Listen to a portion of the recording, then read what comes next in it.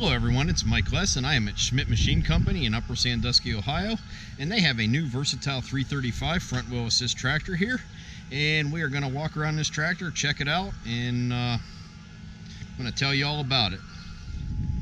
Versatile has 5 models of front wheel assist tractors currently, from the 260 all the way up to the 365.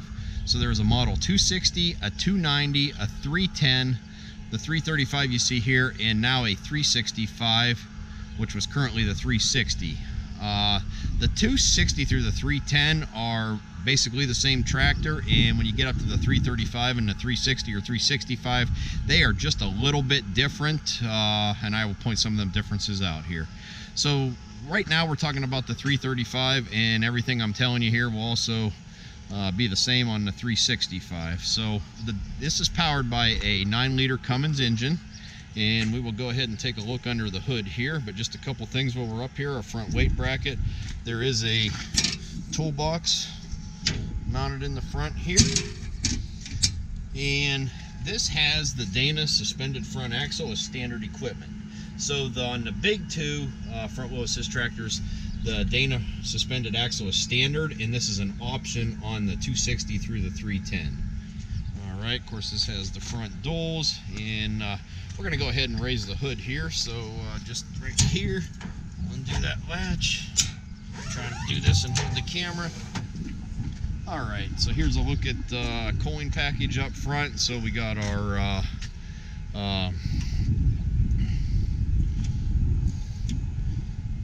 Alright, so up front here we have our cooling package. So we got our fuel cooler, AC condenser, radiator, air-to-air cooler, and transmission hydraulic cooler up in the front. And walk around here, just look at a couple of the serviceable things here. Of course, here's your DEF tank. So these new tractors are full Tier 4 final, so they do have diesel exhaust fluid. So that's where you fill that. There's your fuel. And here is our fuel filters, our water separator, and our primary fuel filter. Dipstick to check our engine oil. If we had to add engine oil or was changing it, going to add it right there. We have our coolant filter right here, engine coolant filter right here. Air filter is serviced right here. You can remove the filter right here. And this is, again, the 9-liter Cummins diesel motor, full Tier 4 final. We'll just look in here again at the Dana suspended front axle. Another look there, and we'll walk around to the other side of the tractor now.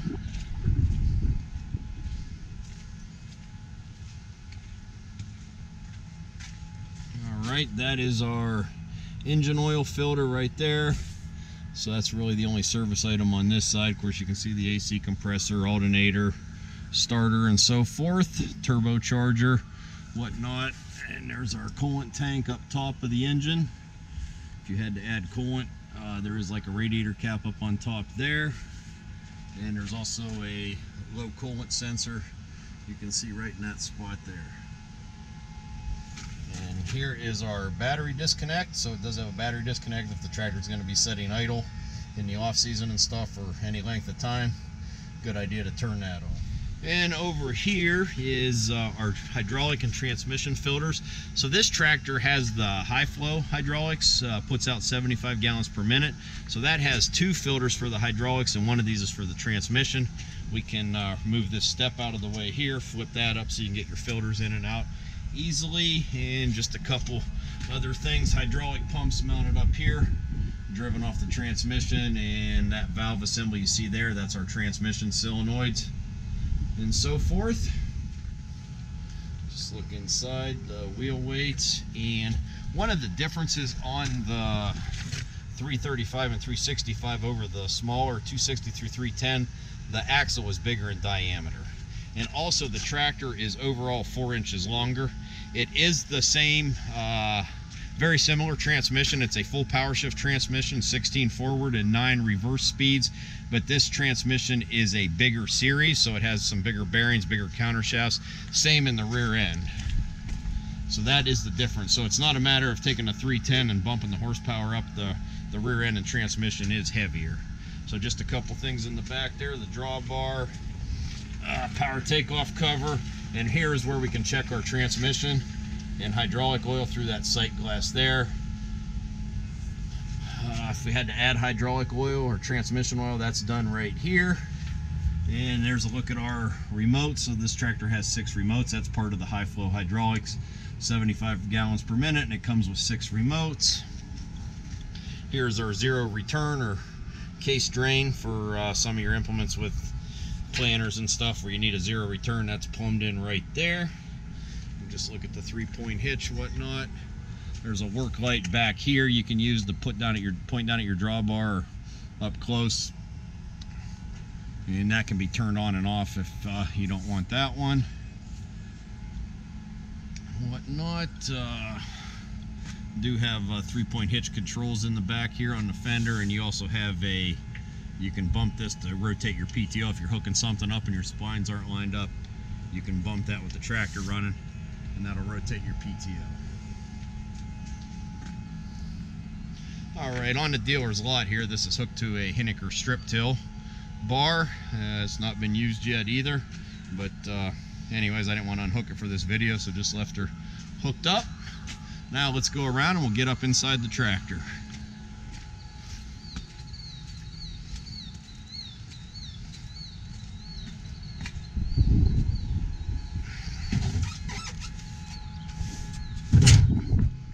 Did that with one arm, since I'm holding the camera with my other hand. Alright. Climb up in the cab here.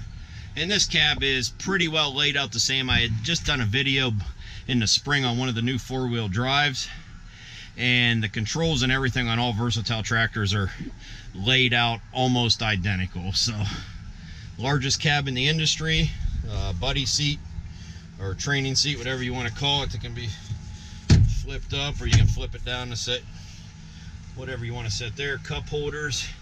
There is a power inverter here, can turn on and off, cigarette lighter, 5-volt charger, electrical 120 electrical outlet. Alright, and then on the console here, of course, we have our shift lever. Got a button here, put it in gear, forward, reverse. Top button is upshift, bottom button's downshift. Our throttle. We have our engine cruise control here, and our end to row command. 3-point hitch controls right here. Our remotes, 6 remotes. Power takeoff, on and off, and of course we got our auto steer button. Front work lights, rear work lights. Lights for driving down the road, just your front 2 headlights. Front wipers, rear wipers, wiper delay. Flashing beacon. Diff lock. Turn our hydraulics on and off.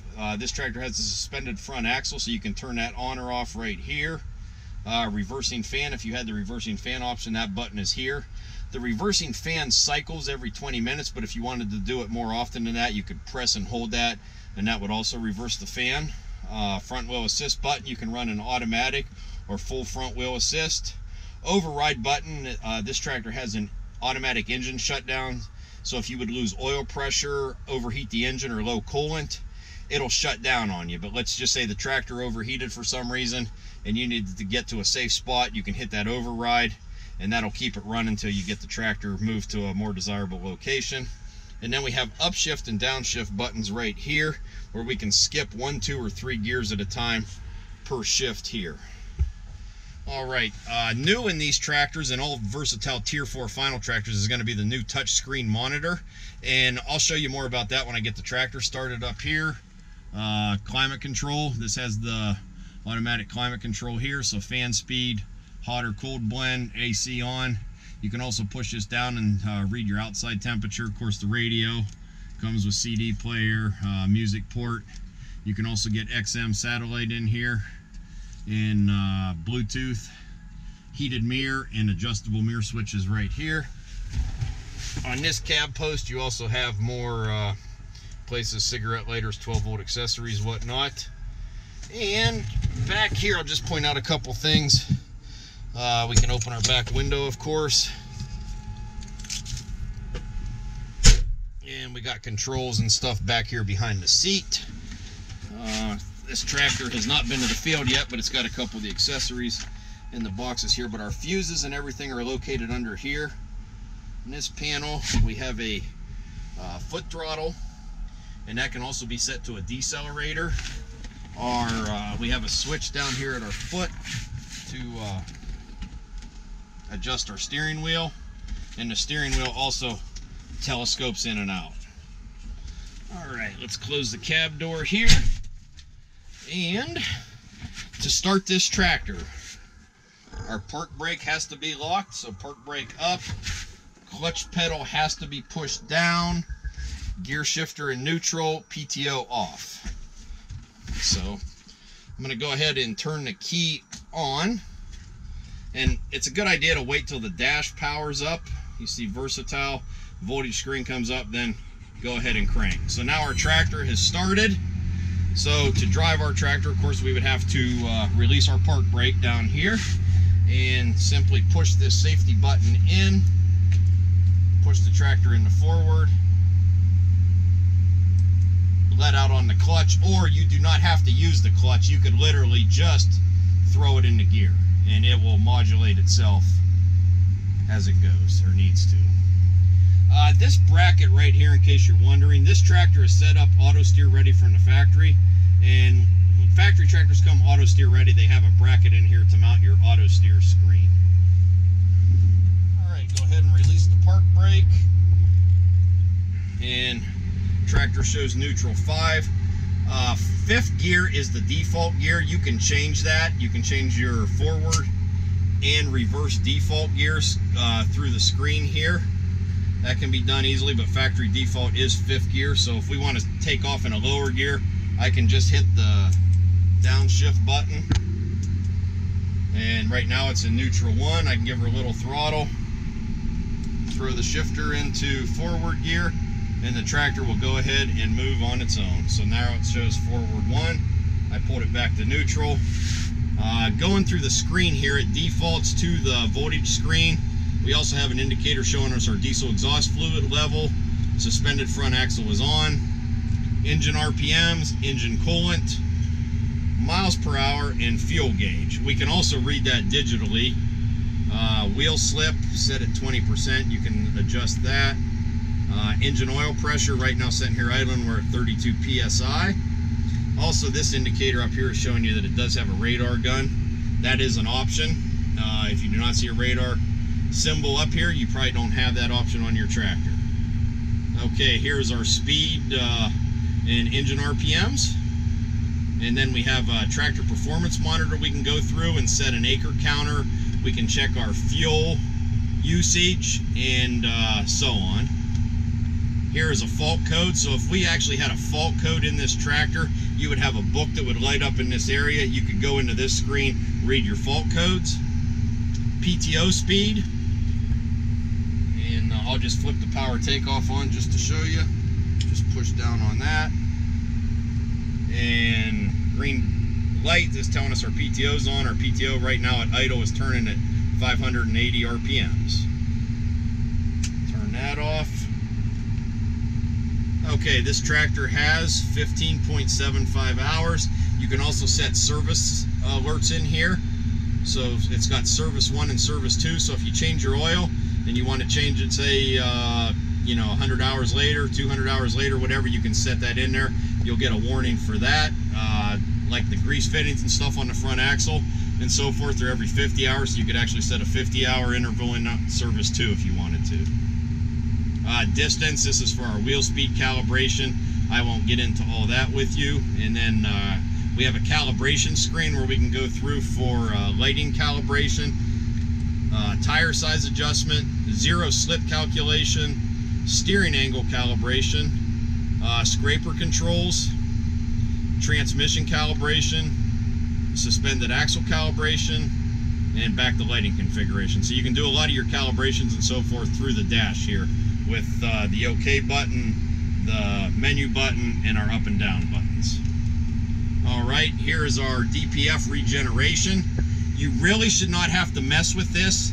As you're using this tractor and everything, this tractor should do its own exhaust regeneration on its own automatically. You really do not want to go in here and inhibit this. That's turning the system off. Unless you were working in a building or something, this is one you do not want to mess with. If you had to do a manual regeneration, you would actually have an exhaust light that would come on and start flashing at you. That is very rare that you would ever have to do that, but if you did, you would go into here, hit OK. It says forced regen, and you would go through the process. That is a parked or stationary regen, but like I said, it would be very, very rare that you would ever have to do such a thing. Okay, here's our software. So if version information, this is a question a lot of times when a dealer calls me with a problem. I need to know what software is in the tractor. I have them go into this screen. Transmission oil temperature is 66 degrees.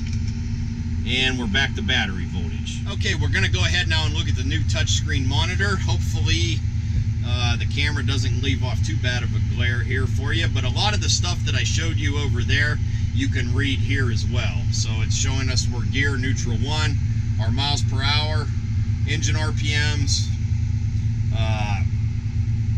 engine oil pressure, engine temperature, hours on the tractor, transmission temperature, battery voltage. Right now we got about little over a half a tank of fuel, 55%, and our DEF fluid level is at 86%.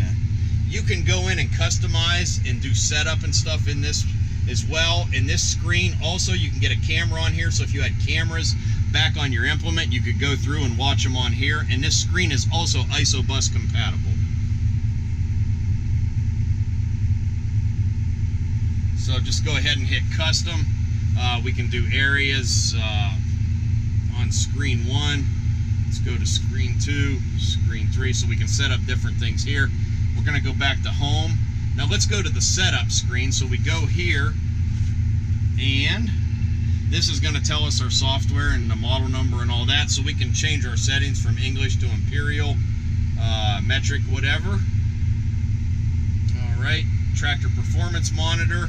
So we can actually go in here, we can read how much fuel we're burning per hour or per area, engine load, different things there. EHR screen, we can go into this screen and set our hydraulics. So this tractor has 6 remotes. So right here is valve number 1, valve 2, 3, and 4. So you can run these in 3 different modes. You can use a time detent, which would be the clock you see here. Valve number 1 is set up on time detent. Number 2 is set on manual, so you see a hand symbol there, so that's manual. So you're just going to pull your lever back, so I'm going to pull back on number 2. And that activates that. And then number 3 is set on continuous flow, which like you were running a planter motor or something that needed to run continuously, you would set that. So as soon as you kicked your hydraulic lever on, it would run continuously till you hit it back to neutral. Now if we wanted to change that, all we need to do is touch and hold this. So I'm going to hit this timed one, hold it. Whoops. Okay, so we can now go in here, we can set our flow. They're set to 100%, so all the way up we can adjust that down. So you can adjust this both ends. So if you want it to raise faster than lower, or lower faster than raise, you can do each side. And you can also set your timer. So if say it takes 5 seconds to lower your implement, but it takes 10 seconds to raise it or whatever, you can go ahead and speed that up, slow it down. And then here is our buttons. We can change this from continuous flow, manual, time detent, or to go ahead and go in and set the timers. So it's all pretty self-explanatory, but like I said, my biggest fear as I'm recording this is hopefully there's not enough glare between the camera and this screen that you can see what I'm doing here. All right, I'm going to go back to the home screen, and just for the heck of it, I don't have anything hooked up to the ISOBUS, but just hit that. Okay, it's not finding anything because nothing's hooked up to it. So let's go back to that. So that's a basic overview of what the new screen. So all versatile 2018 models, anything that's Tier 4 final, will have this screen, this monitor in it. All right, just a couple other things. There are several vents for the AC and the heater. We also have sun blinds in the back window. and in the front. And we're going to just go ahead and take this tractor for a little bit of a spin here. Also, I guess one other thing, you got your inside cab light that you can set on all the time, or have it turn on when you open the door, or just turn it off altogether. And I'm going to go ahead, it's getting a little warm in here. Okay, get some air going here. Also, over here on the right hand side, you can open that window to get in here for serviceability or whatever. Also be emergency exit, and you could actually pull that pin right there if you wanted to open this all the way up. You have this monitor bar here, so if you had other monitors you wanted to mount in here, controls, you can mount them to that bar there. And this screen can be adjusted. It is on a ram mount, so you can adjust this up, down, slide it back and forth, mount it any way you want it. Alright, it rained quite a bit here last night, and we are recording this on November 2nd, so we're getting late into the season here. I'm not going to be able to take this tractor out to the field, and holding the camera here, I'm not going to drive it real fast, but anyways, we'll take it back over and park it where it was on the lot. But like I said, shift lever here, just going to push in on this button, throw it into gear, and off we go. Give it a little throttle. If I want to upshift, I just hit that button. Downshift. And we can also shift right to reverse without using the clutch pedal. It will modulate on its own. So you do not have to use the clutch pedal to change direction. The computer transmission controller is going to modulate everything automatically.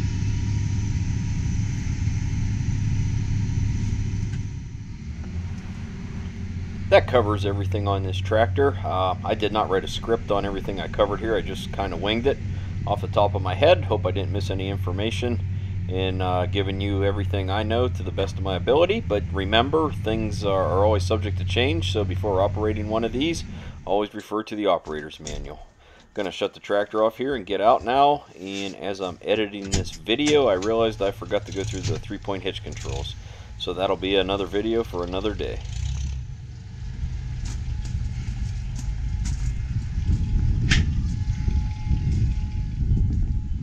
Couple other things I guess I could point out here is this does have, besides the fuel gauge in the cab, does have a fuel sight line, and underneath here there's our radar gun. So we have fuel tanks on both sides. We fill from the left hand side of the tractor, but there is a crossover tube here as well. And that concludes this video. Next time we'll try to get one of these out in the field for in-field video. So thanks for watching, and hope everybody enjoyed it.